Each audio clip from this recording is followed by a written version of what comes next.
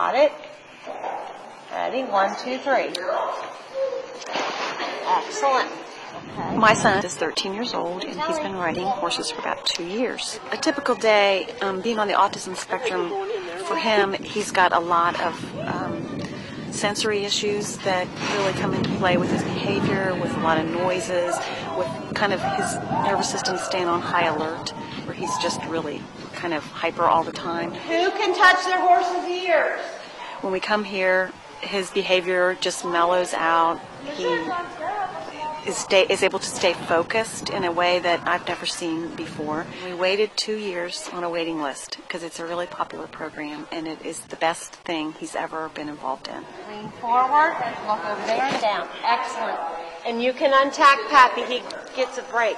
He's academically challenged too, and this has been a huge way for him to feel successful. And he does a great job. We're very proud of that. With 2 gold medals at the Olympics, that was like the thrill of our lives. I'm sure it was his too.